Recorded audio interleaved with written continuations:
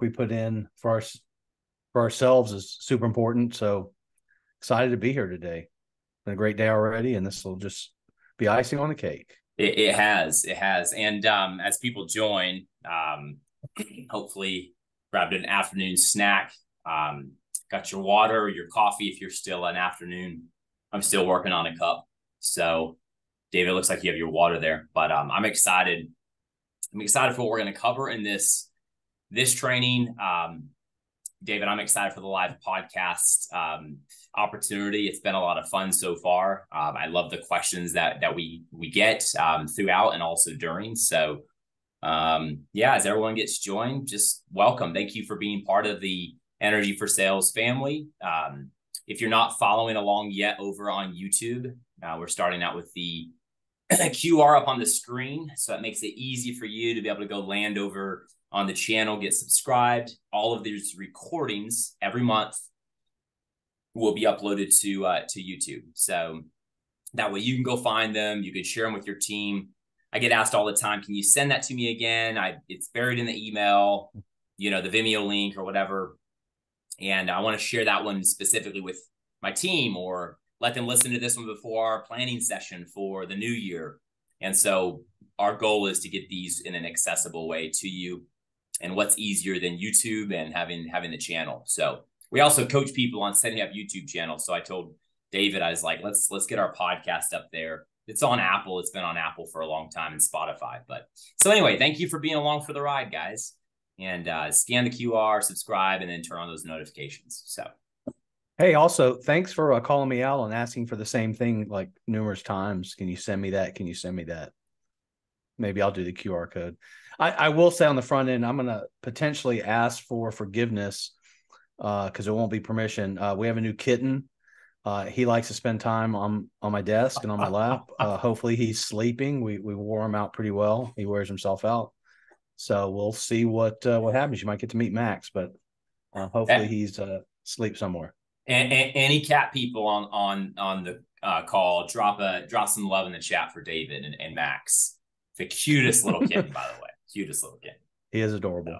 So yeah, he has more than once jumped up on. We're in the middle of a podcast, and David literally gets knocked out as claws are climbing up his back. So, David, I've taught him and trained him just to climb up my legs. The cat man. Oh, you've trained him now. Cool. Oh yeah, sure. Cool. Just about as well as I've trained you, Tim.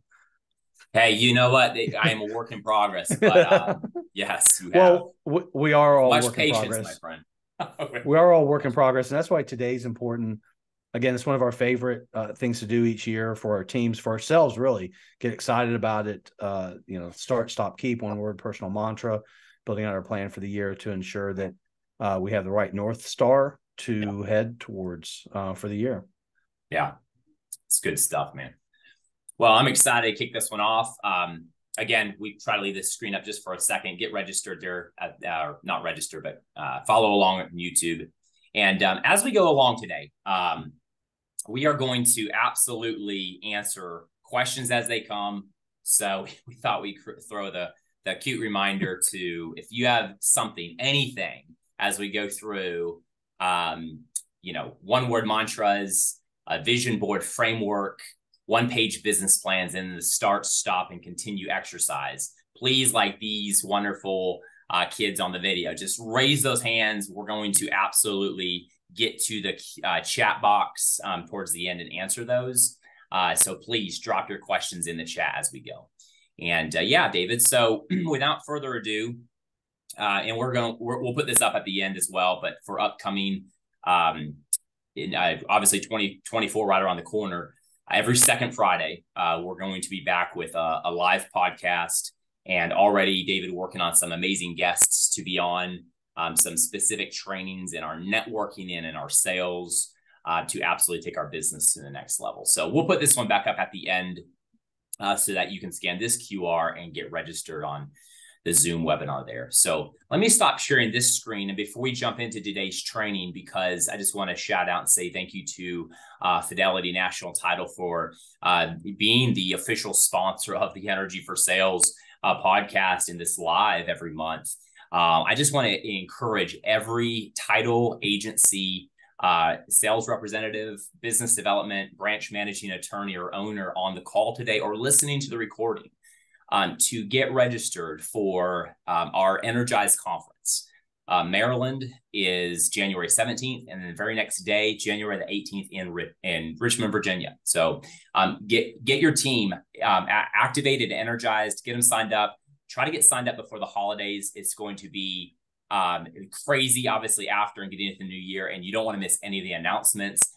Some of the things that our speakers are providing us before the event are going to be fantastic. So you want your team plugged into those. So just want to do a huge shout out. Thank you to F&F. Family of companies, and also just get registered for Energize. So David, without further ado, man, let's talk a little bit about one-word mantras. Actually, before we do that, we sent the handout to everybody this morning. If you've registered since this morning, you might not have received that in your inbox, and you will receive it with the recording after today. But we'll share the handout on our screen here, so you'll see what we're going over. But if you have that handout in front of you, I would absolutely encourage you to pull that up, to take some notes, or if it's printed out, just go ahead and scratch some notes on that handout as we go through this. But David, man, one-word mantras. I mean, we've been doing this for what, 7, 8 years maybe? It's been a good run. When we first got together, we were in a platform where we did this, and we've just continued on our own. We've held each other accountable, at least on the front end.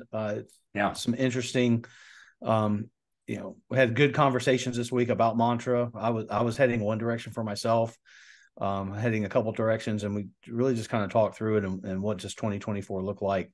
Of course, having an accountability partner that you're working with 4 or 5 times a week, like Tim and I do, you start to know each other better sometimes than even you know yourself. So it was a good exercise for us. I'm excited where I landed, and excited where you landed. Yeah. And it was good to review the last couple of years. I mean, it helped me. I know we're going to get into start, stop, continue later. But that really helped me go back over the last few years, and some neat things about that. But the word, came to us. So I don't know if there's going to be a reveal. I don't know what you're going to show, what we're going to share. Because we all, we have that, plus we have our, but to create that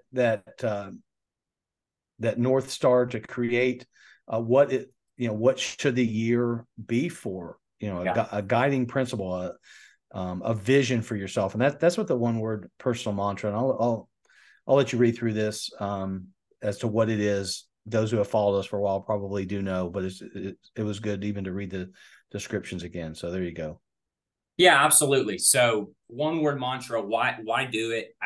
You could study a lot of people who do this. I mean, you could Google online, you'll see a lot of people who actually do some form or fashion or training on the one word mantra, vision boarding. We'll get into a framework here next. And so there's a lot out there. So don't limit yourself here. You can YouTube, Google, there's all sorts of things. But I always believe that our own personal experiences and stories are some of the most powerful tools when we convey what they mean to us, why you might consider doing one yourself. And for me, it's been kind of that clarion call. It's been that anchor that no matter what's happening during the year, I can keep coming back to. I was thinking back over the last few years, and it's interesting. Whatever Tony Robbins says, where our focus goes, our energy flows. And that one word mantra that you came up with, and I always like to come up with it before January starts. I'm not a really big New Year's guy, New Year's resolution guy, never really have been. I mean, I've tried it at times, but it's like, I want to be more goal oriented, and what one word could really encompass my vision and my goals. That's more about what I'm about.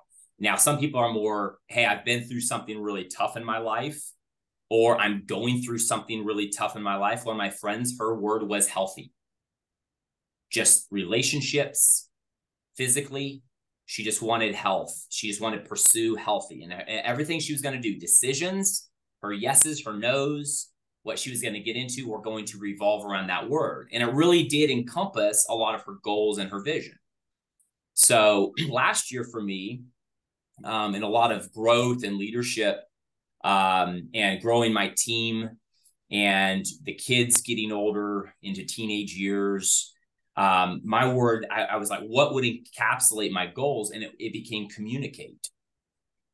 And I realized just by focusing on communicate, David, I've always been a communicator. I actually realized it was actually depressing in January as I started really digging in. I realized how poor of a communicator I actually was. And there were people who were like, oh, no, you're not. I'm like, no, I'm being just self-aware and taking inventory of myself. Sometimes I'm very fast paced and I leave everybody behind.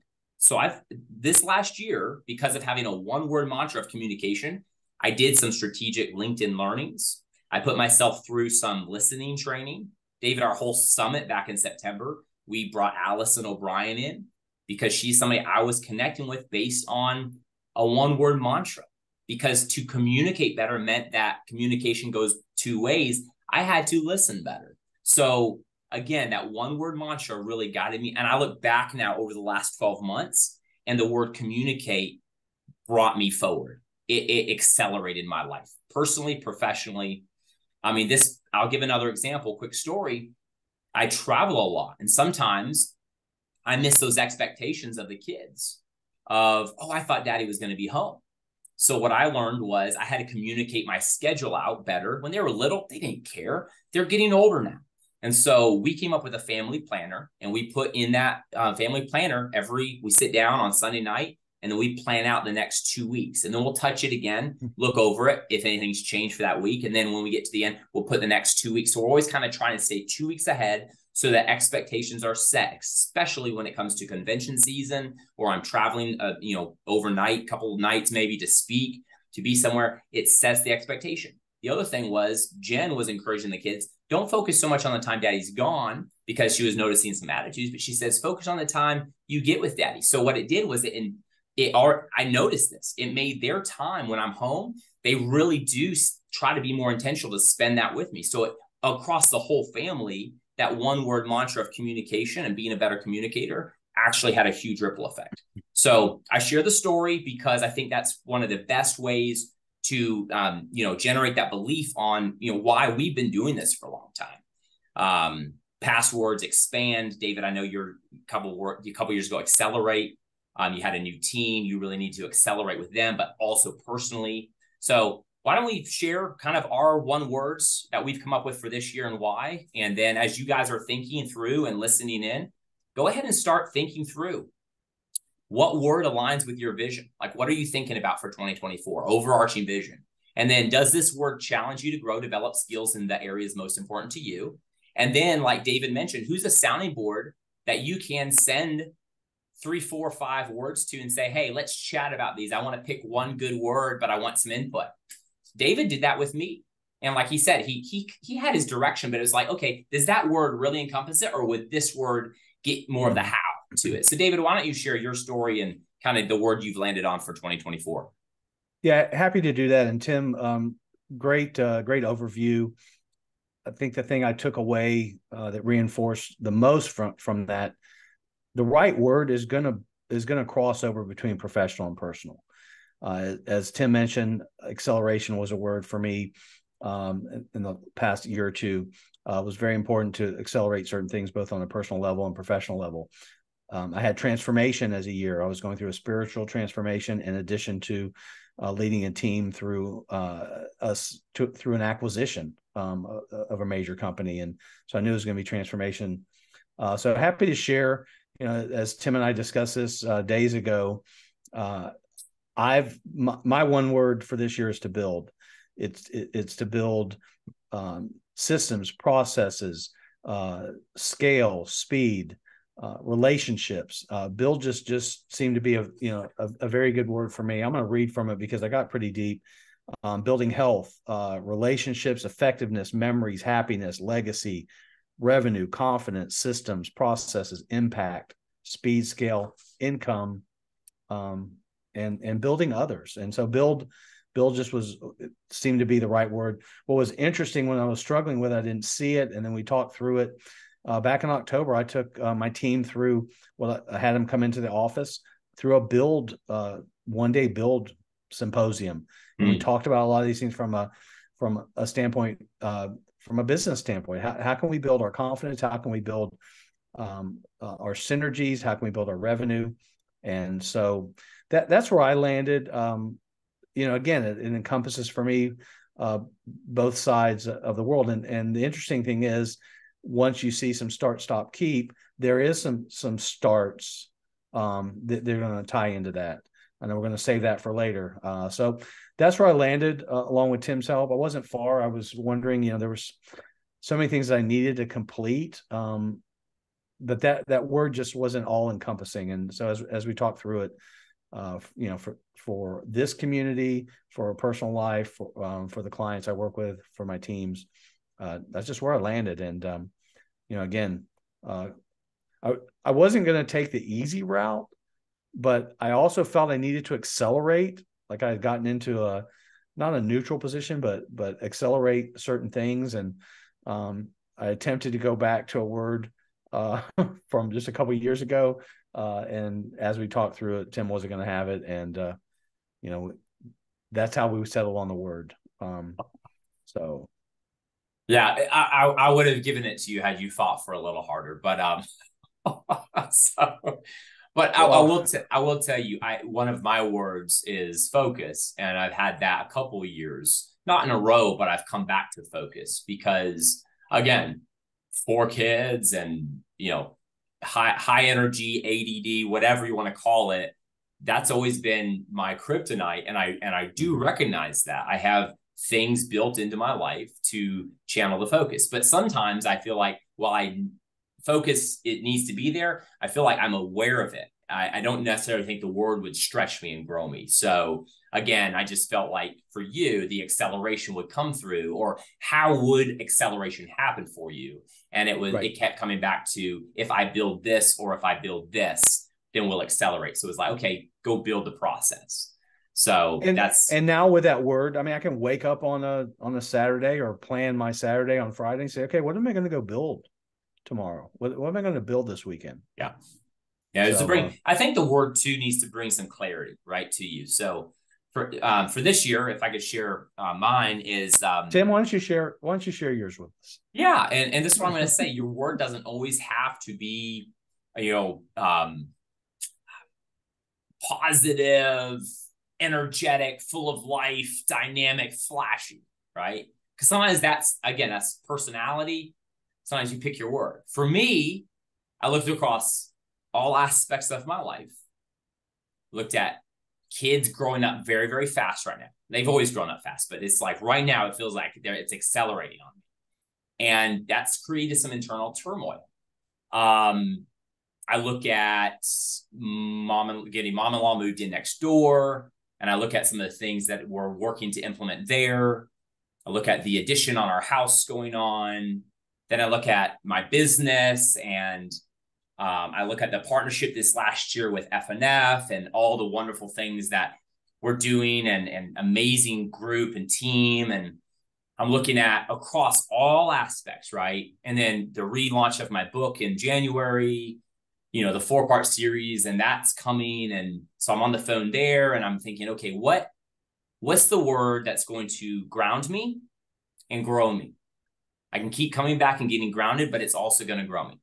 So for me, for my personality, the word that I came up with is methodical.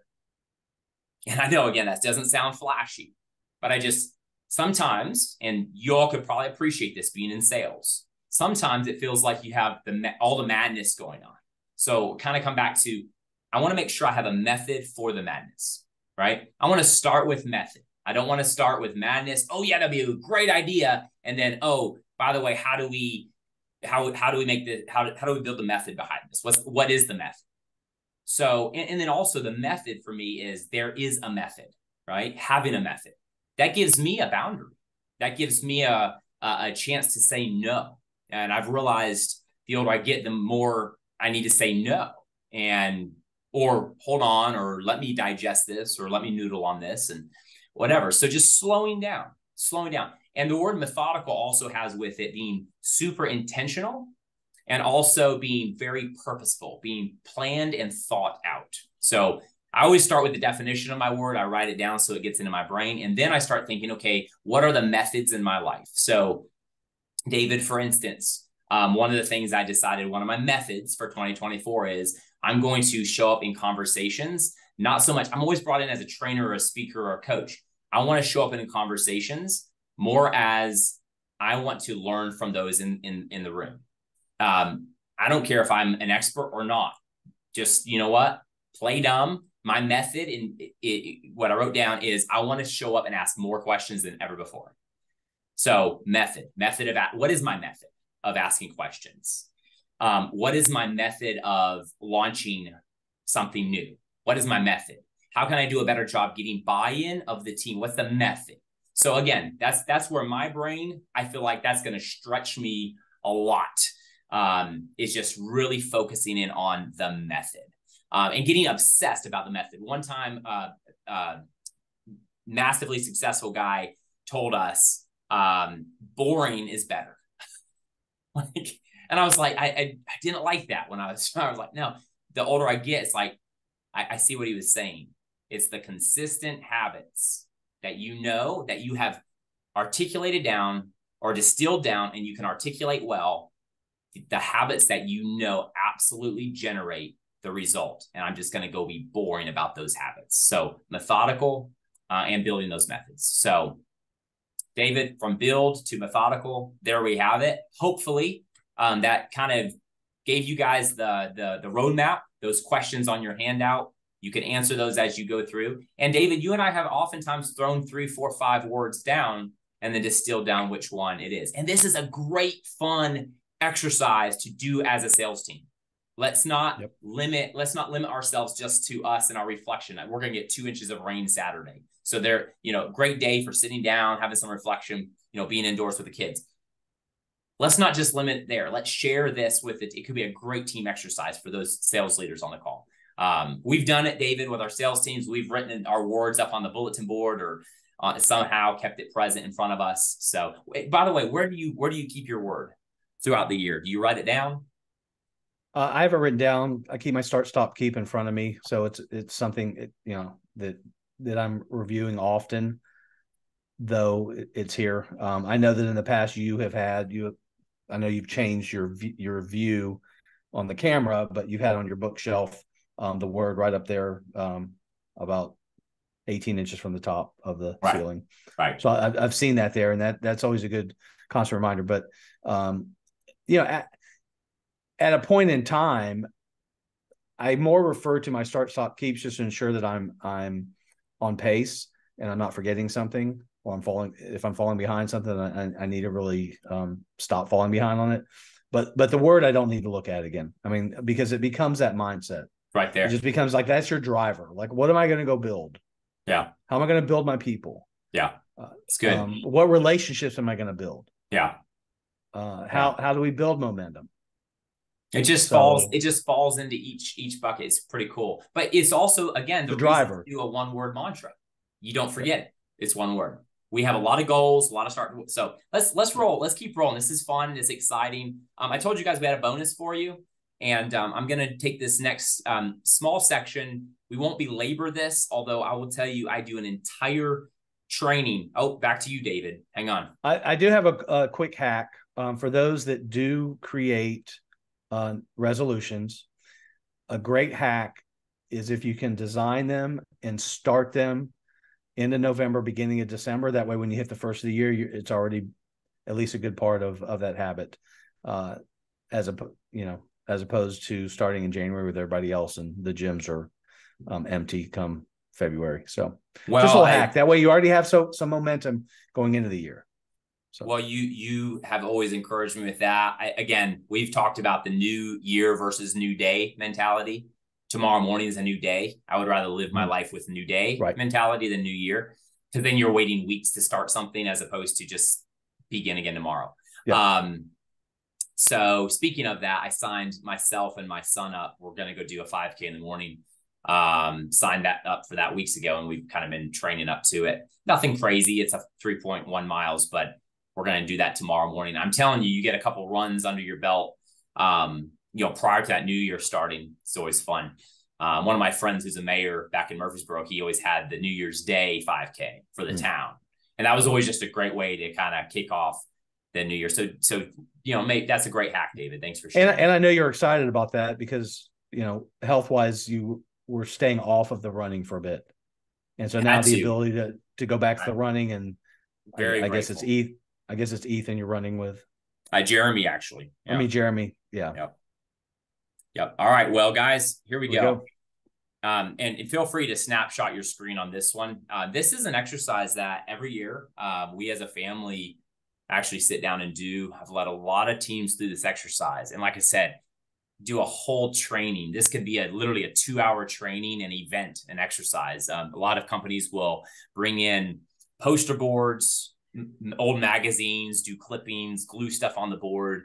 And I know a lot of people, when they hear a vision board or a dream board, they think through maybe a past experience and how that was cool, how it helped them envision and visualize things. And if you study the power of visualization and the whole like scientific process of our, I'm going to say it wrong, but we have a RAS filter, and I forget exactly the David, you could probably name it, but it's, you basically have this little filter in the back of your brain that shuts out a lot of noise, right? It's called RAS filter. And when you visualize something, it actually helps that RAS filter accept.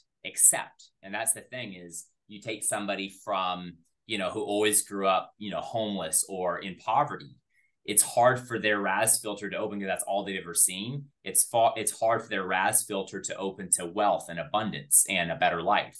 So that's why helping them to see it, envision it is tremendously important, because that's where belief starts happening, that I believe this could be my reality. It's also why after you go buy a car, you see that same car, because you just basically force something into your mind, brand new car.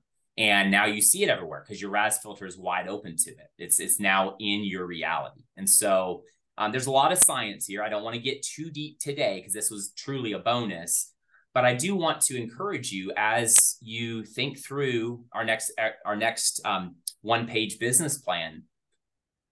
I think it's very dangerous to simply go into our life looking at what are my goals going to be. Because at the end of the day, goals are the doing part of us. Vision is the being part of us. Okay. Somebody said our do should flow through our who we are. Our do flows through that.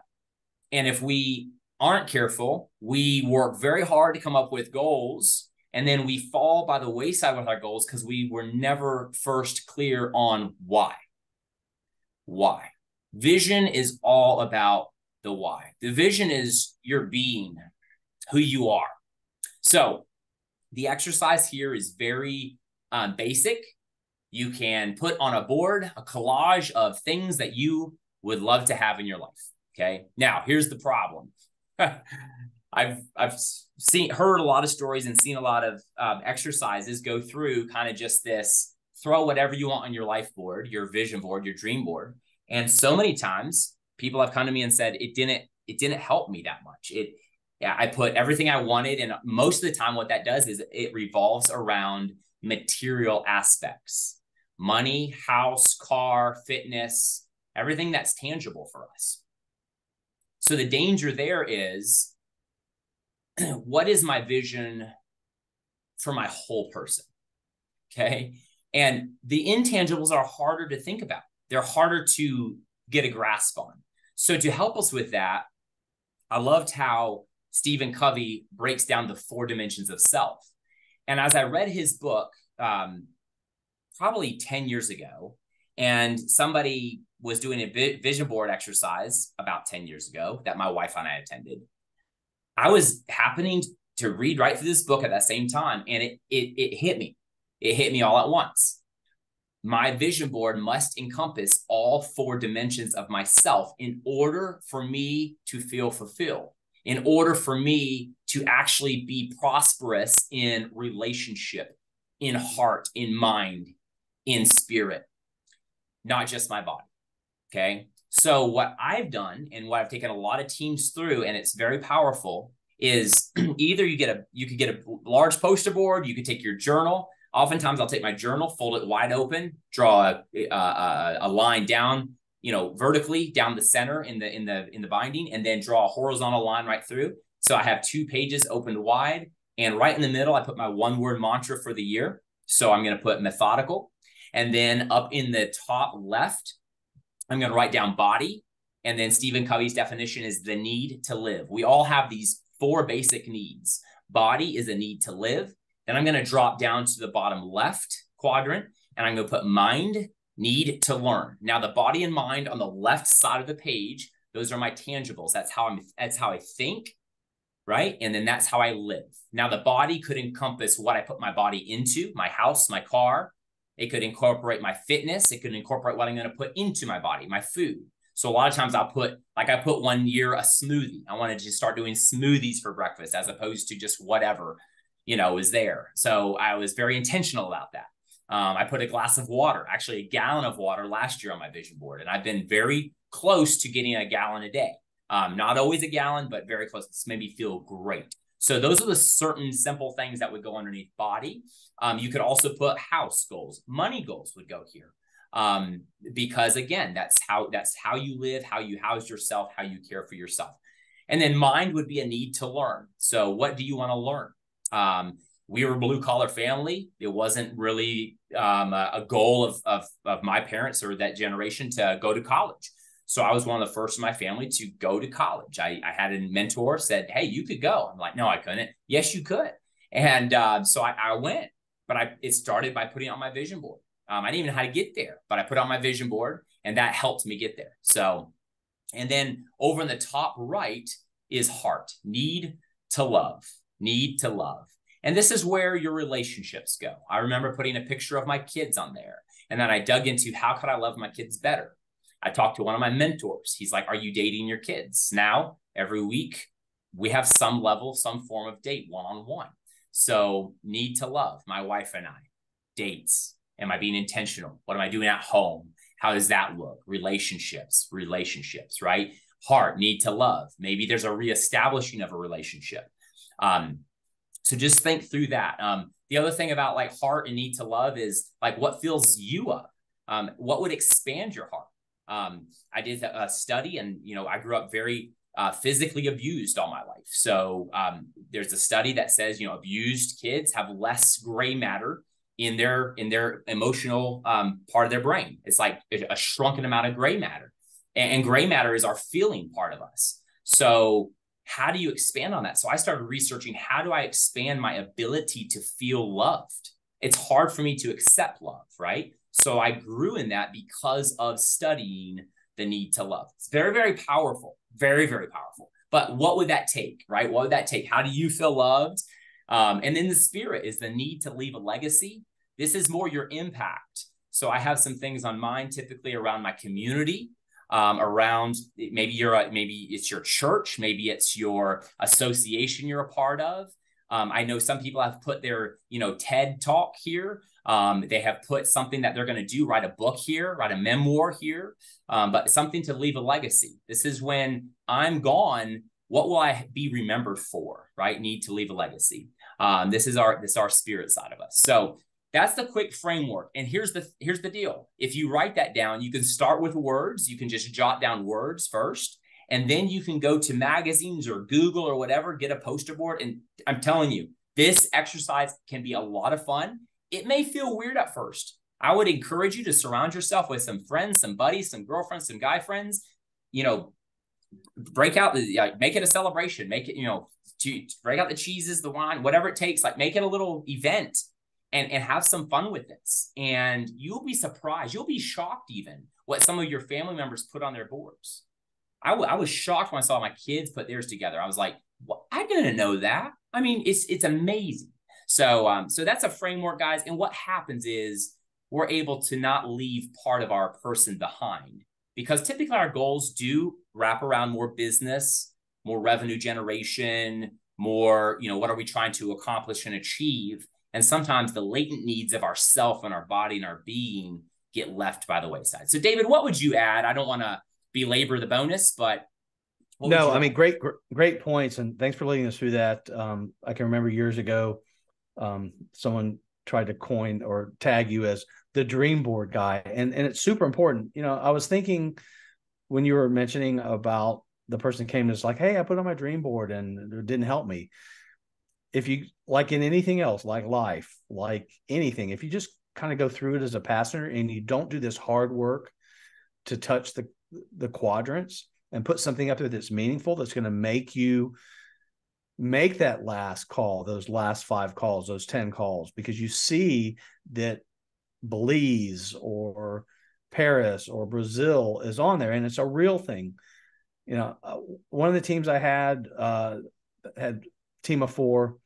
The one that was most successful, newer career, married, had a child. Every day that commitment was there. So his dream board is probably just paying the bills. Whereas others that were more tenured, had Yeah. more experience in sales, single, dating, long-term girlfriends, sitting in an apartment. Well, you know, I want to get married one day and I want to have a house one day. Well, that one day, you know, without putting a date or a visualization, you know, I wondered sometimes, what is that sense of urgency? What happens at 4:40 at the end of the day when you're tired and, you know, your call list has 5 more people on it? Well, you know, I'll get married one day. Well, I'll make that call one day. Whereas the dream boards really help, you know, in addition to maybe getting married one day and maybe having a house one day. This person also shared that, well, you know, I've got some college debt. I said, well, praise the Lord for some college debt, because I didn't hear or feel anything that was so compelling. So I think in your story, oh yeah, I put that on my dream board and it really didn't help. Well, then you didn't do the pre-work. It really wasn't something that you were striving to achieve, that you would, Yeah. you know, really give it your all every day, Yeah. not some days, but every single day. And we're all human. We're going to have off days. We're going to have off weeks. In sales, we're going to have off months and quarters. Hopefully not 2 in a row. Right. But if it's real, if these things are real, if you really get inside of yourself, like what should be in my heart quadrant? What should be, you know, spiritually, what do I want to accomplish? Because it is about the whole person. So, Well, it's interesting too, because, and it will also guide you year to year. So like I threw on my very first dream board I ever did. I went and found a picture of city council because wanted to run for city council. So I put on city council, and then I also put on there going back to school. So I started going back to school to become an attorney, and I'm 2 years in accounting. And I'm like, man, why did I ever sign up for accounting? It's just not who I am. I'm not a spreadsheets guy. But because city council was on my dream board, because, you know, on my spirit, like leave a legacy, I went and to become to run for office, I was like, I need to be around somebody who's run for office. So I went and made friends with Mike Sparks, Shane Reeves, like these guys. And I actually helped Esther in Smyrna, like Kelly Beam, like others in that like Chamber of Commerce political arena. And I helped them on their campaigns. Well, I actually got to see what I didn't want to be. Like I didn't know what I didn't know. So I actually got to see that maybe it's not city council I want to be on, because I couldn't live that. I don't want that. But what I did want to do was help make change. And I knew how to tell. I was good at telling stories. In fact, one of them, when they won, the news camera was there. They were up in the room counting votes still. And the news camera comes to me and like, hey, how was it out there? Can we get you on camera and talk? And they thought I was on like the official campaign. I was just volunteering. So I get on the news, and like everybody in my family was like, we saw you on the news. And I'm talking about how great the polls were and all this. Well, I went back to my counselor at MTSU and said, hey, I think I want to switch my major to, and now I'm a non-trad, I have 3 kids. I'm just trying to get a degree. I'm like, I want to switch my major to mass comm public relations. So she helped me. And then it was like the next 2 years were a breeze because it was my DNA. So I found myself through a vision of what I thought I wanted to be, and it educated me into like moving those pieces around. But again, the visualization of city council made it so much easier to pick up the phone and call a senator or a representative. Whereas to pick up that phone before was a little intimidating, daunting. Why? I didn't have my why. It wasn't clear. Mm-hmm. So the same thing with your goals. If you see it, if you put on there 0 debt or like I want to have $1,000 emergency fund and debt free, put that on your dream board, and then look at that. And then every time you say no to McDonald's or Starbucks coffee, and that's $5, and every month that stacks up to 50 extra bucks or 100 extra bucks that you're able to pay down principal balance or whatever. And trust me when I tell you, it absolutely works. I put on there I wanted to have my house paid for and 2 homes, one for my mom and one for my mother-in-law. And today that's a reality. And it all started with cutting out some little houses and putting them on my dream board. So, and it's not to brag, it's just, it made the discipline of money so much easier for me because I was visualizing. And then I went and I read Rich Dad, Poor Dad. I read Thinking Like a Millionaire. I read some books that would educate me to think about money differently. So just think through this, guys. It's so exciting, so much fun. And listen, I get passionate about it. So David, I'll take it, dream board guy or not. I like vision better. I think we dream at night in the cloudy cobwebs of our mind. Vision is what we strategically sit down and think through. Who would I like to be in 5, 10 years? And then what intentional choices do I have to make to get there? Life is all about a series of choices. So good stuff, man. And thanks for sharing those experiences of people that you've coached and mentored through. Let's roll down to the 1-page business plan. And as we get into this, we put in here, again, listen, we all represent companies. We all represent businesses. Maybe some of you all on here have a side hustle, right? Or maybe some of you all on here are in the boardroom often with business owners. So I don't want to convolute this with your company's business plan or a 1-page business plan for your company. This is your life business plan, your business plan, right? How do you increase the profitability in your life? How do you increase the impact? How do you increase the capacity, right? Business, we think about business, acquisitions, being profitable, earning a profit. Like, think about your life in that term. How do you become more profitable, expand capacity? So as we talk through 1-page business plan, I like to say anything is possible for the person who dreams big, goals smarter, and then takes daily action. Okay. Dream big, goal smarter, act daily. And when we say smarter, I do want to just take a quick brief section to talk about smarter. We've all heard the acronym, but smart, and then smarter. So specific, measurable, attainable, realistic, time-bound, and then evaluated and rewarded. Okay. So that word smarter is strategic in there for a reason. So just kind of think through that acronym as you come up with your goals for 2024. But David, why don't you talk about goals for a second and what that looks like? Obviously the goals being not necessarily having the metric tied to it, as we'll get to objectives later, but just the goals, like the end state. Talk about that for a second.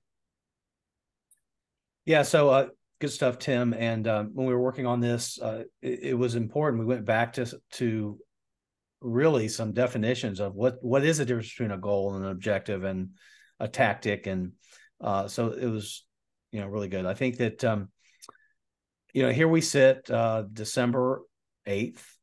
I've got a couple more weeks. Hopefully we've had a good year. Hopefully, even if we've had a good year, we probably wanted more, but without a goal, you're just rudderless. And we can talk ad nauseum about goals. Again, they need to follow the SMART. And I had not heard of SMARTer. I like that. But the more specific, the more measurable, make them attainable, not a layup, but not something that's so far out there that you're never going to achieve it, which means that you're defeating yourself even before you get started. And then putting some timeframes around it. Again, super important. Do it professionally and personally. You can even then take it as you're working on a project. Well, let's talk about with the end in mind. What goals? What are those specific things? List at least 3 to 4 for yourself, 5 if you want. If you get too many, you're going to get lost. You can always complete something and then add something mid-year. This is not an exercise, as Tim mentioned earlier. Daily resolutions versus a yearly resolution. What am I going to go achieve today? These are your North Stars. These are those things that when you sit there December 8th of next year or the 9th or the 10th. I know we have leap year is next year, so I don't know when this session will be again.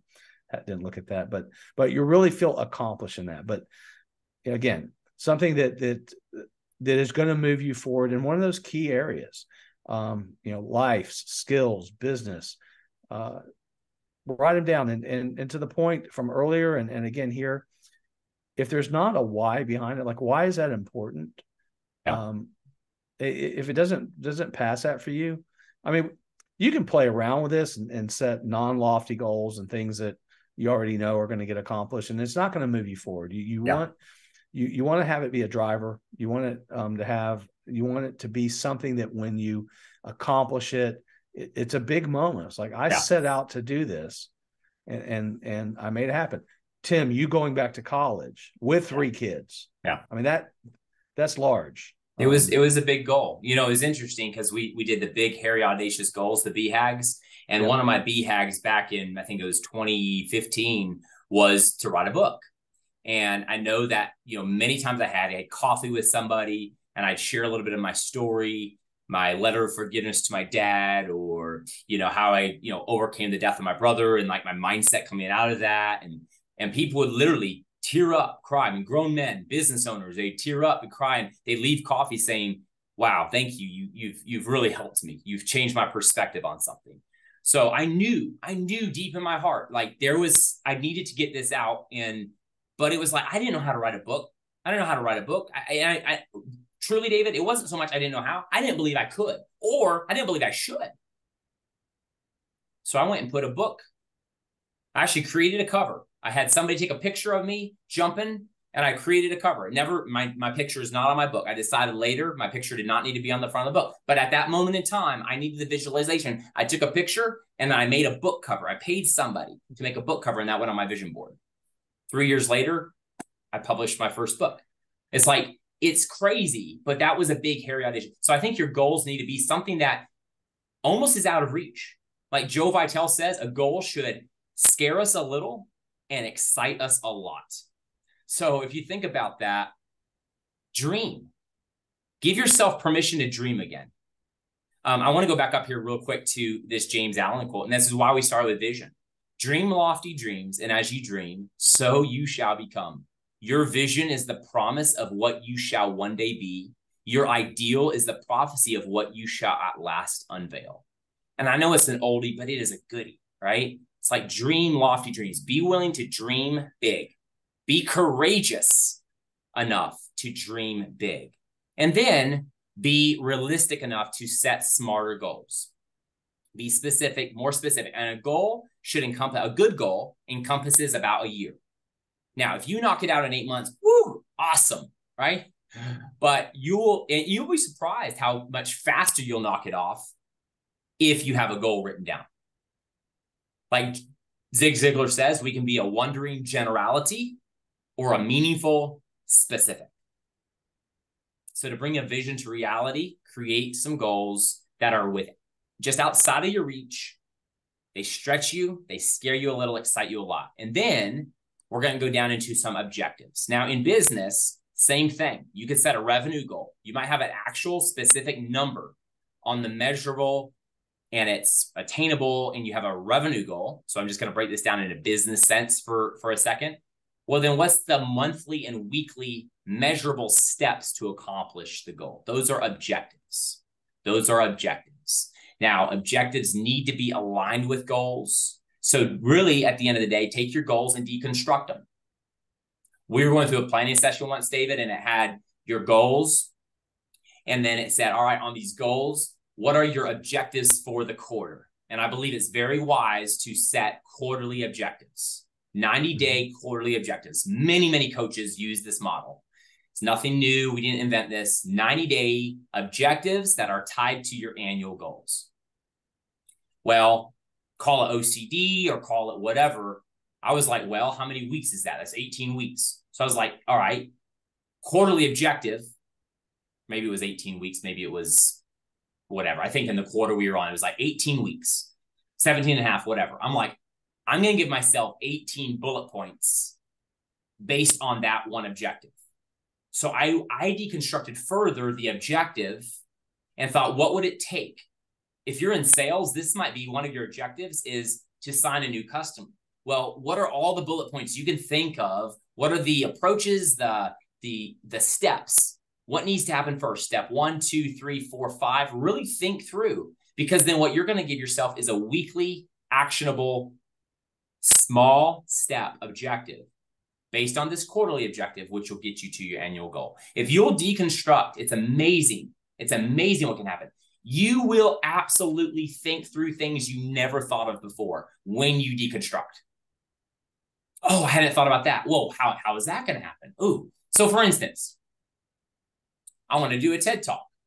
Okay. What do I have to do a TED Talk? I don't know. Let me go watch a YouTube video on how to do a TED Talk. Okay. Objective number 1. Objective number 2, there's probably an application out there somewhere. Application. Objective number 3, probably going to need some references. References. Who am I going to contact? Who would give me a good reference? Number 4, you're probably going to need a video, a link to a video of you speaking somewhere. Okay. I'm going to need to go speak somewhere. I mean, get in front of the Rotary, get in front of the Chamber of Commerce, something. So that's objective number. So as I deconstruct, right, I'm starting to think through the gaps, the contingencies. So David, what would you add to objectives? I mean, deconstruct, you do this so well. You've coached me through it many times.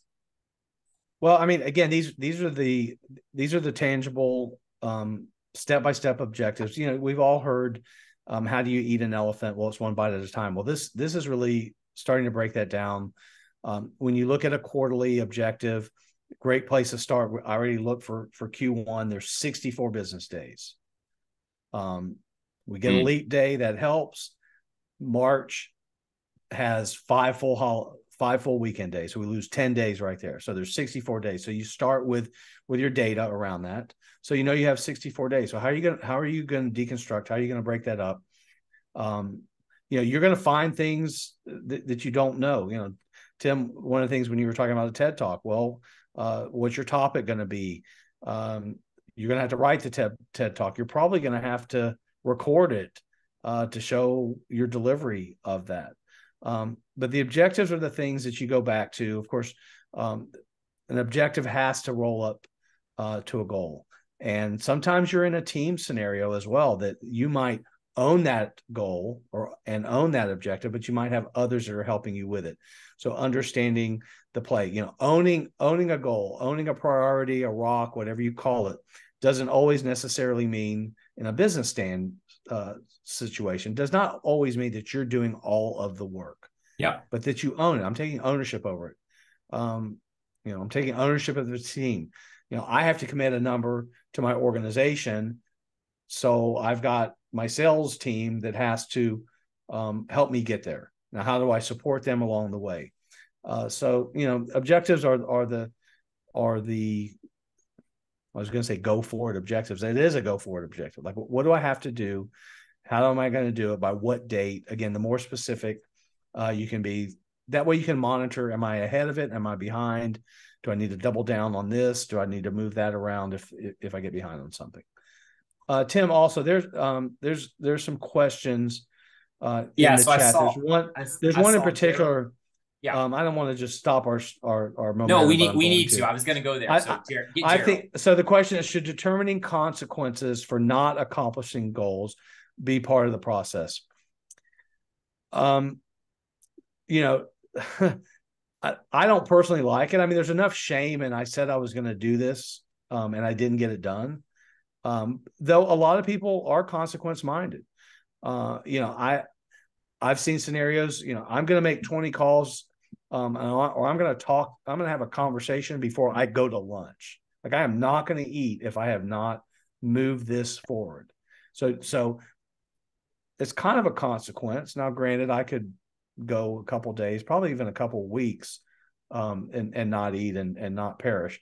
But somewhere in that system of, you know, if I don't reach a goal, I feel bad enough on myself. I mean, that's a pretty big consequence. Tim, what are your thoughts? What's your thought on that? I think what you said, right? I think there are some absolute, you can kind of maybe hold back. I like to think about it more as far as holding back a reward. chances are we're already struggling or feeling the consequences of poor choices up to this point. So that's what's propelling us into setting a certain goal, right? We're always strapped financially. So I'm going to set a goal for this. I don't feel great. So I'm going to set a fitness goal, lose some weight. So we already kind of feel the consequences. So that's why when we write down goals, maybe your why is, I don't feel great. I want to feel great. I want to feel great again, right? When I started doing yoga and took a 200-hour class through yoga and ended up becoming like a board member for a yoga association, like I put on there, I wanted to be loose. I was tight all the time. And I was running marathons. I was tight. So my end goal, my why was, I wanted to feel loose. I wanted to feel free. So maybe that's the why encompasses the feeling of the consequences you're bearing. Now, to make it fun, I know some people, they wanted to clean up their language. I don't know if that's like hip or woke anymore, but anyway, it's like, we want to clean it. So they made this like curse jar or to tip. They had to like put $1 in the jar every time. So I think sometimes you can come up with a fun consequence just to keep it front of mind.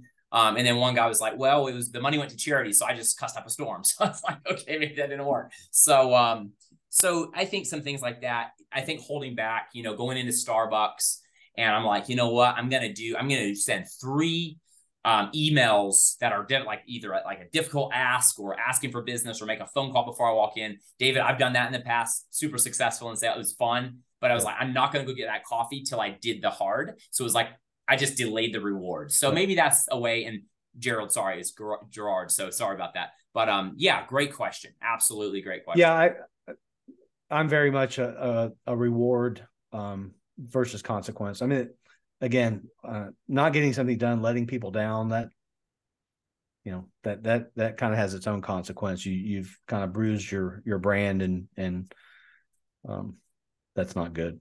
Yeah. Or you've had to make a withdrawal out of the Goodwill Bank, sure, as opposed to a deposit that day. But good stuff. So again, start with vision. That is the being. Goals are the doing. That's the end state. What I'm gonna go do and have done. The objectives is a deconstruction of those goals, and the objective can be a whole lot more measurable, right? I need to fill out 1 application. I need to go record. Like you can be very measured and much more channeled in the objective. Now, let's get down to strategy and tactics, because strategy, why we insert strategy here is it's more of a question. It's more of a, have I thought through the best approach for each step? Now, you may be trying to do something in your business and your goal and objective, they kind of look similar to the company down the road. Very similar. We want more business. Here's the revenue number. Here's how we're going to get more business. Okay.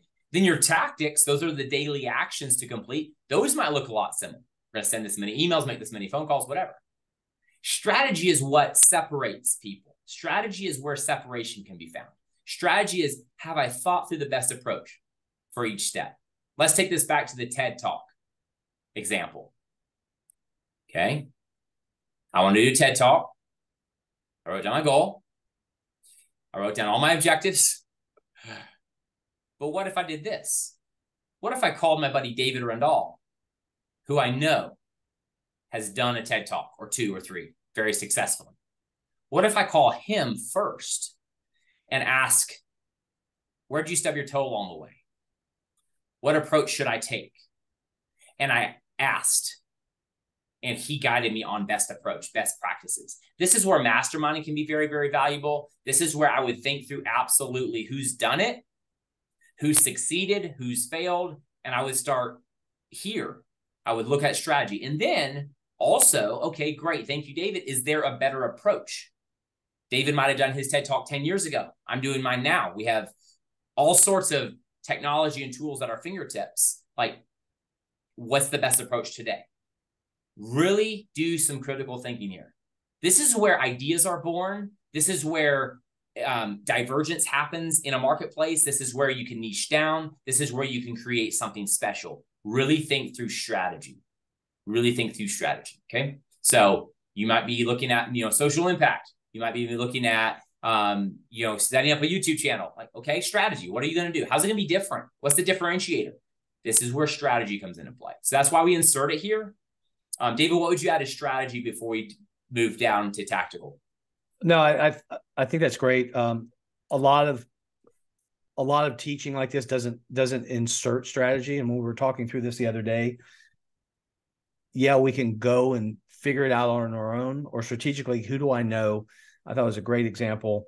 We even took it a step further. Dave Rendall wears pink.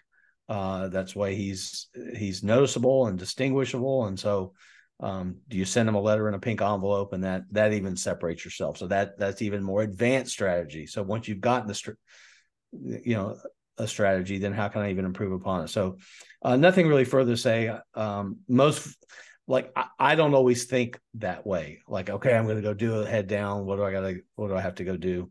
Yeah. And there's a world of people out there that will help us along the way. Yeah, absolutely. And then the tactics. I mean, this, again, we don't need to belabor the point. Take your objectives. If you've broken them down monthly or quarterly, then monthly and weekly, or just quarterly and then weeks. I mean, I like to think quarter and weeks. I mean, months come and go really fast. Like, I like to think weekly. Then, okay, what are the daily actions? If this is a week objective, what are the daily actions I need to get that done? So how many phone calls to get that done? How many emails? What's that? Again, I go back to sales and business growth because that's what we coach in all the time. But again, this can go into, like, if I have a weekly, goal with a relationship, what does that look like? So take your objectives and then break them down into daily actions. And this really is where we're going to get into the habits here in a second. And then one habit, and David, why don't you talk about the habit about going into your day with 3 actions? I know that comes from a Charles Schwab story way back when, coaching, the Rockefellers on focus and getting things done. But what's the power of going into your day with 3 action items tied to your goals? I've always asked teams in huddles to present that. I think that some people will want to overcommit, and 5, 6, 7, 8, 9. We talked about this in goals as well. It's good to keep it 3. It's just a good number. It's attainable. There's enough dimension in it instead of, I can remember one time, this is about a decade ago, one of my peers, a leader, came in. Oh, my top task today, I already got that completed. It was like 8:03 in the morning. It's like, okay, so what's your top task now? So it will help you. Okay, that's great. I'm sure it was something that you weren't proactive with anyway. It was a reactive thing. Oh, I got it done today. Okay. So you're not going to strive for anything today. So the habits, and 3, 3 good tactics of what am I going to go achieve today? And then, the other habits that we haven't really talked about, like, how are you going to start your day? Am I going to start with a cup of coffee? Am I going to review my emails? What does that look like? What are the habits that I bring in every day? A lot of them will come from your starts and continues. Yeah. And which I know we'll dig.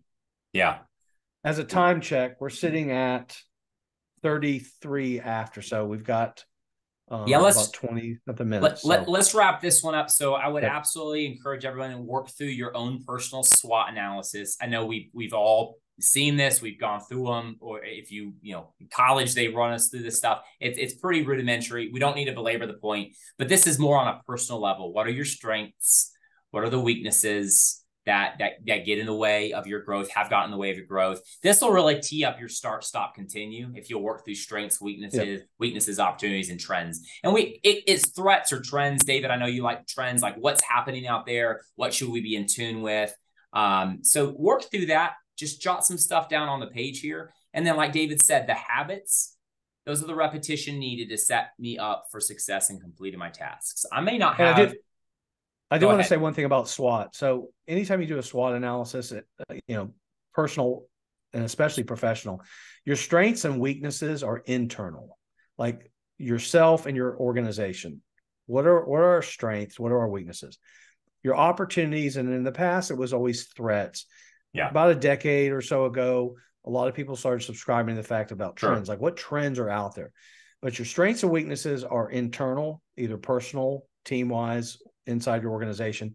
Your opportunities and threats or trends are externally facing, like what's happening in the market, what's happening with a competitor.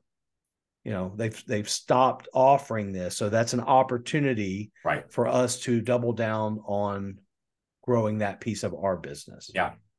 I also think when it comes to like a personal opportunity externally, here's where, if you look at your strengths, okay, how can I leverage those into opportunities? That's where I think a lot of people find their personal niche, their brand as a sales professional.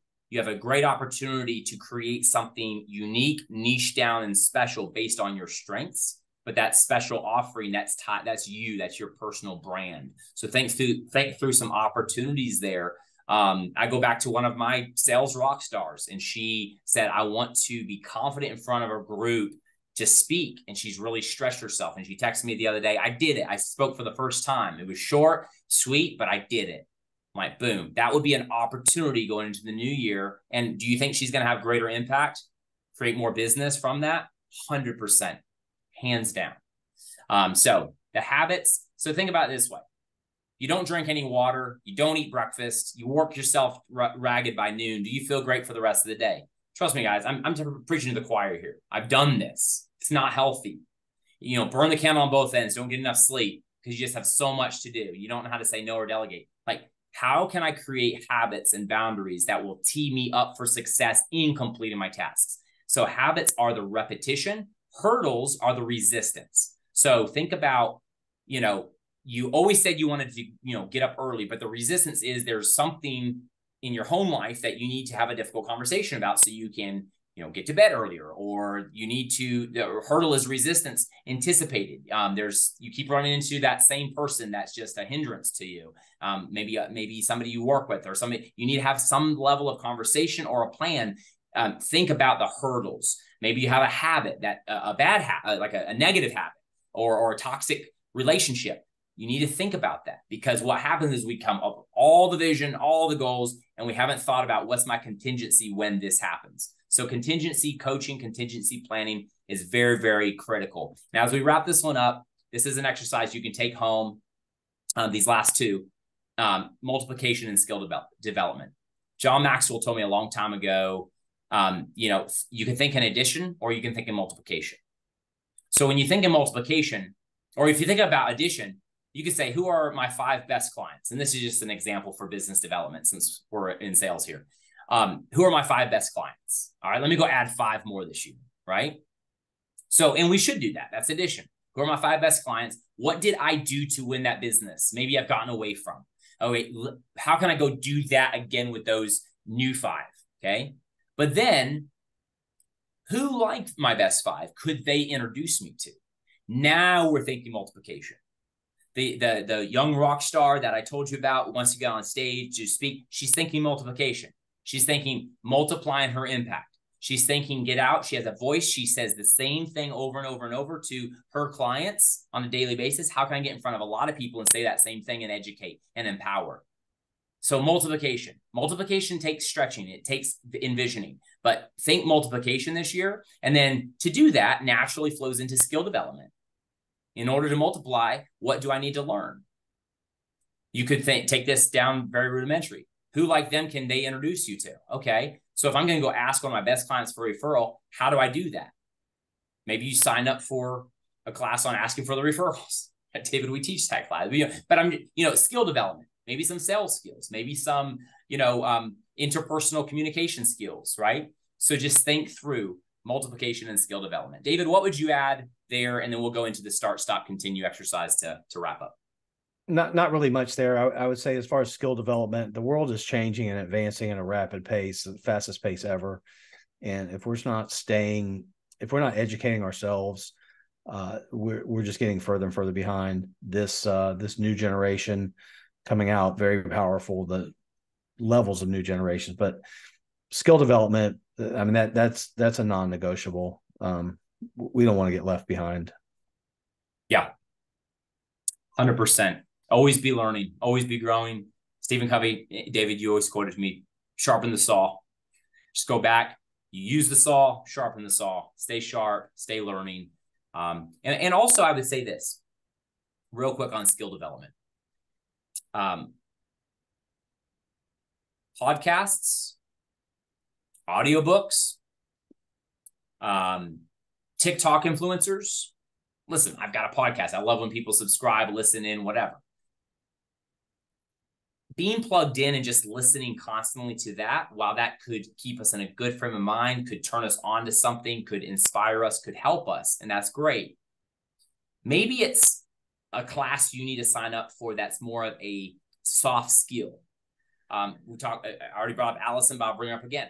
Maybe it's joining one of her cohorts for a 5-week period on learning how to be a great listener. Because from that time forward, from that point, she's going to break down some metrics, some science. She's going to give you the playbook so that you can then in every conversation be that much more impactful. Maybe it's a LinkedIn learning class. So maybe it's more of a school scenario. Toastmasters, you want to learn how to speak. Maybe it's signing up for something that's more rudimentary, gets you unplugged from the tech and in a room where you're actually physically working the muscles. Okay. Mm-hmm. Workshops. Think about getting yourself in the gym when it comes to skill development. Because I think so many times the surrogate there is we just turn ourselves on to podcasts and audiobooks, and there's no involvement, and it doesn't really build the muscle and build the skill. So just want to encourage us with that. David, I'm going to turn this over to you because this one, you, a long time ago, brought into my life, and it has become a staple for us every year, and we have a lot of fun with this. So why don't you run us through start, stop, continue, and take it away. Yeah, absolutely. One last thing. I mean, I'm like everyone when we talk about skill development and learning new things. I mean, I wake up some days like I don't want to have to learn one more thing, but I know that I have to. So we just have to jump in. I'm a little older than Tim, so I've learned a lot. Not that much. You're so young at heart, man. Yeah, that's true. Thank you. So start, stop, continue, start, stop, keep. Super important.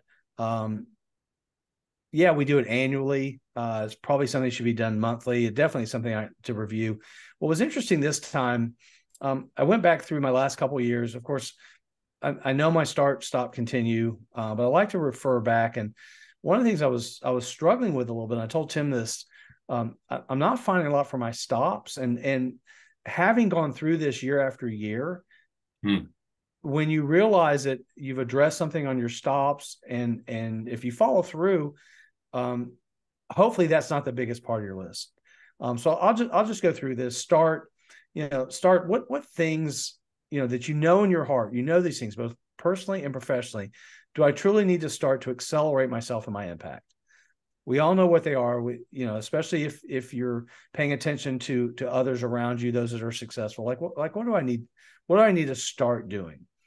I have found some things on my list for this year that were on a continue that I was doing pretty well, but they kind of dropped off. So I need to restart them. I need to start them back up.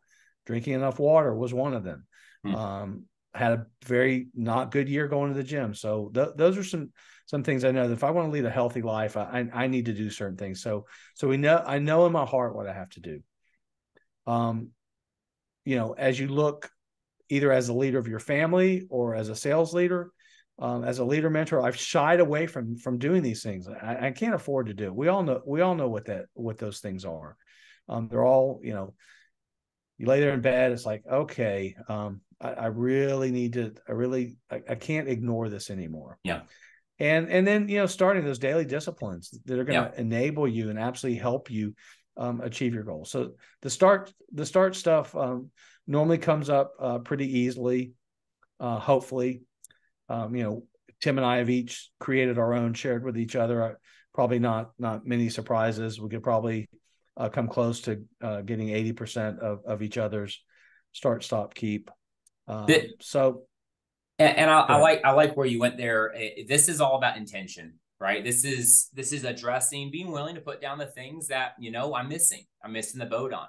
And then being able to share it with somebody is even more powerful, where you can set something up in the, we talked about the one word mantra, having that sounding board, that person in your life to, hey, here's some words. I'd love to discuss these, help guide me into like a good word for me. Yep. Like there's somebody in your life who will absolutely challenge you. The same person could be an account buddy, an accountability partner for you in the start, stop, continue. Start, stop, continue is very practical. This is very much, this is what needs to start. It's a low payoff, waste of time. It needs to stop. And then a highest and best high value activity. I absolutely need to start. And starts might have something to do with, I don't have time for it.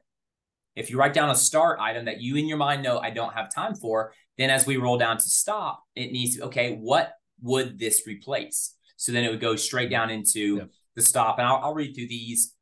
Well, I'll give a personal start. That over the past 2 weeks, I've had 3 friends whose fathers have passed away, and a college roommate that passed away suddenly. And so my mind goes to, wow, your own mortality, your connection with others. So I put in my start for this year that I will reach out to one person a week that is a long distance, non-connected friend from the past. I just have to do it.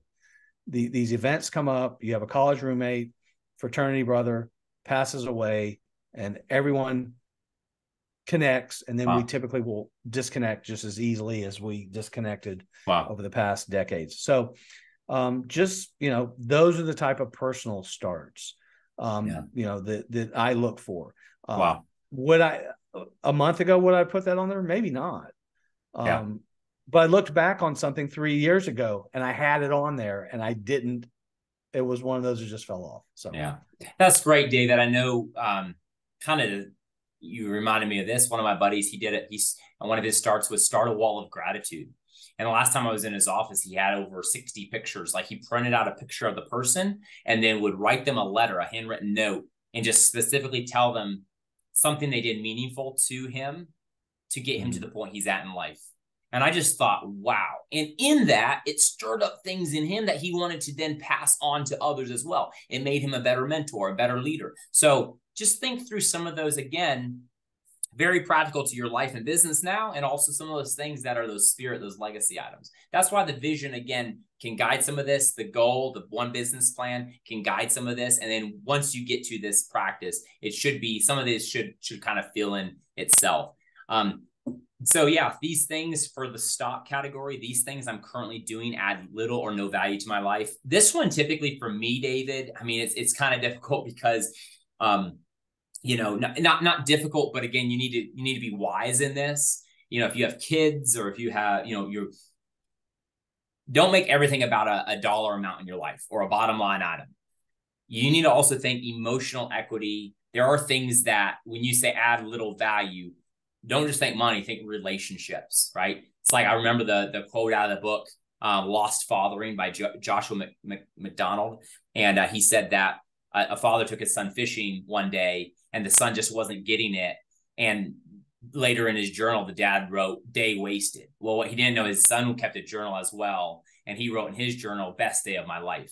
So think through, as you're saying, I'm going to stop this thing. Think through the emotion. Like if I waste so much time with my team on this activity or this meeting or this whatever. I know some business leaders who have cut so thin that now the emotional equity is not being built, and the attrition starts happening in their business. The revolving door starts happening. Why? Because they cut something they thought added little value, but it was adding a ton of value to somebody they led. So be wise when you come to the stop. But these are more things personally that are adding very little to your life. Point number 2 here, habits keep me from being the very best version of myself. Only you can decide what those are. We're not here to talk about good habits, bad habits. Just ask yourself, what habits fuel me and what habits detract from me being filled and feeling good? And then point number 3, these things are driving a wedge between me and the ones I lead and or love, right? And these can be more attitudinal. And I think attitudinal habits and things to stop oftentimes derive themselves from something I want to start. So anyway, David, what would you add to stop before we get to continue? Again, hopefully that list is small, but you need to take a strong look at those things. If you're spending hours and hours on social media, not driving business, or it's great. I mean, we all need a break. We all need We all need mental health breaks. But I had this on my list for last year, with the exception of LinkedIn, and I spend less time on social media.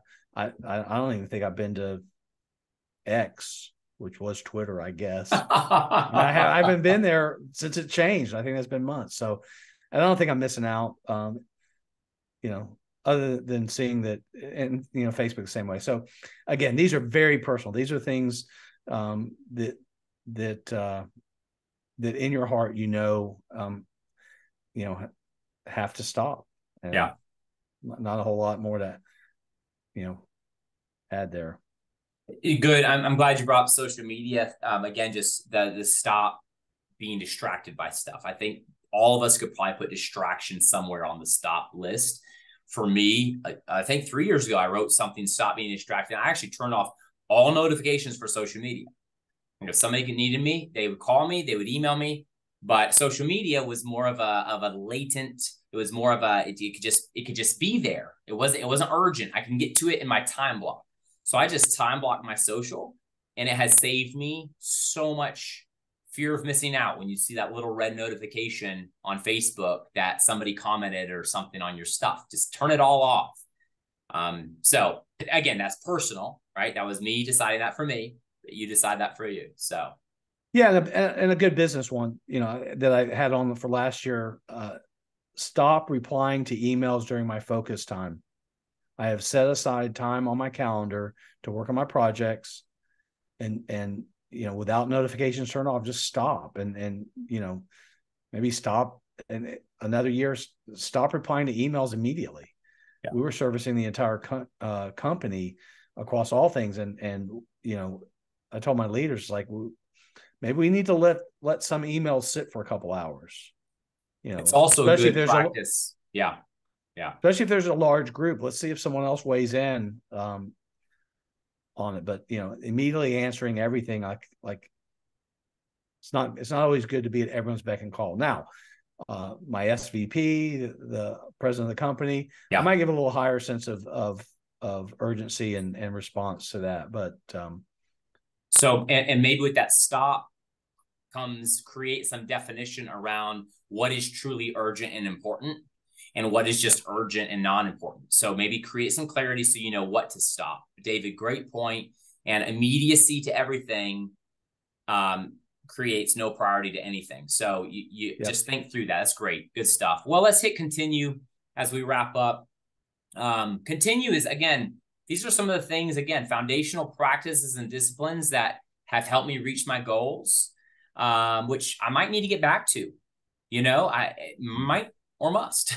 I mean, if we're really going to succeed and if we're really going to accomplish and achieve our goals, we must get back to. So just think through some of the foundational practices and disciplines that have helped you get here in the past. And these might be some things that have been weaker as far as you do them, but not on a consistent basis. I'm going to get back to these, make these non-negotiable. I'm going to continue these.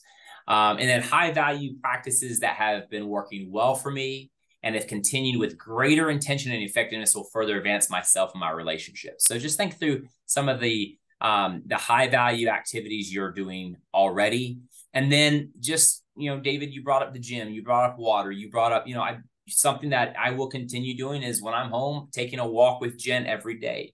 When I'm home, we get outside. Sometimes it's so weird. It is sometimes the hardest thing to do.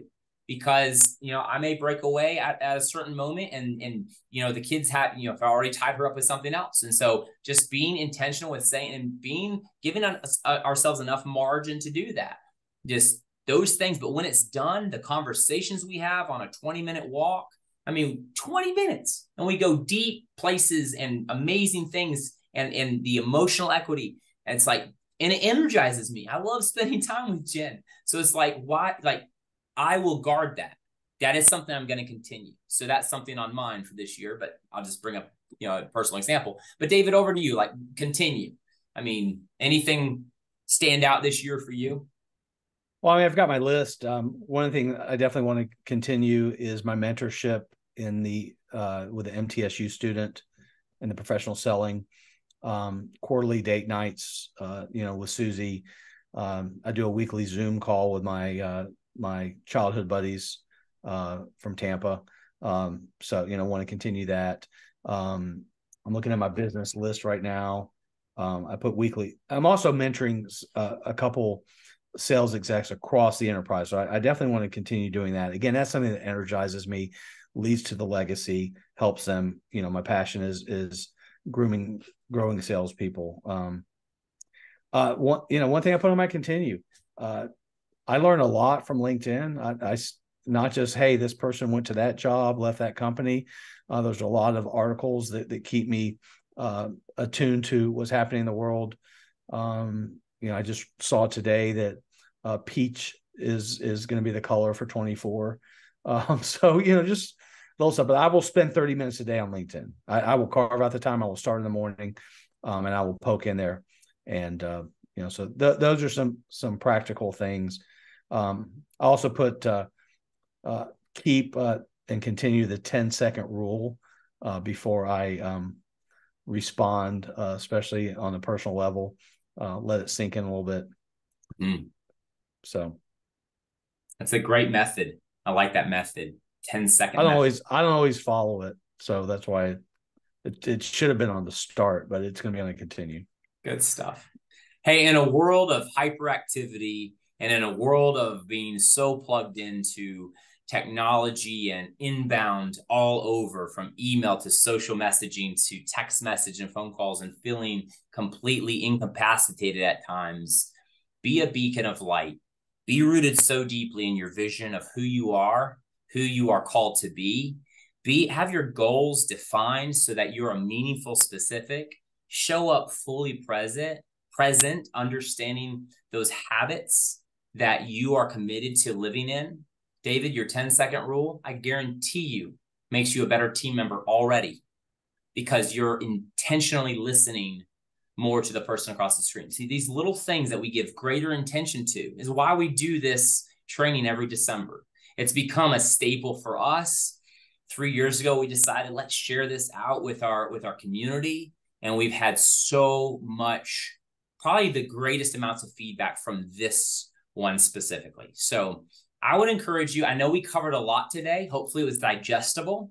And then I would encourage you to print out the 3-page handout and carve out some time, whether that's a weekend with a cup of coffee in your favorite chair, most energized spot of your house, or on a walk, or in a coffee shop, or just really sit somewhere and take a pen to paper and let your mind dream again. Let your brain digest and come up with and really give yourself that space in this crazy plugged in world. Give yourself that space. If you'll give yourself the space and become intentional, you will be able to give others space and help them be seen.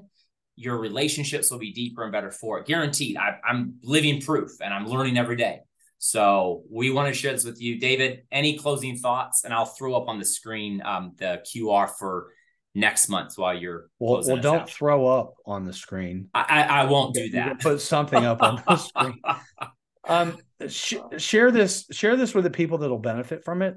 I always make it a practice to share specifically my professional start, stop, continues, keeps with my team, so they understand what's driving me. Definitely the one-word personal mantra. So I don't look like a 3-eyed Martian when I bring something up. But those that'll benefit spouses, families, and your teams. It's made a good impact year over year for them to understand what's important to me and what I'm working on. Also part of showing that vulnerability of because none of us are perfect. Yeah. So but everyone gets a feel for what's important, because again, the one word personal mantra, that's your vision, that's your vision for the year. So and look, don't good. If you're doing this for the first time, it doesn't have to be great. It's just a starting point, and then go back and reflect upon it, and change it up, add to it. As a closing thought, I couldn't think of anything better. Perfection is the enemy of done. Good is better than great. Work through it, Have some fun. Remember, if you're not having fun, you may be doing it wrong. Keep it fun, dream, give yourself permission, and join us in January.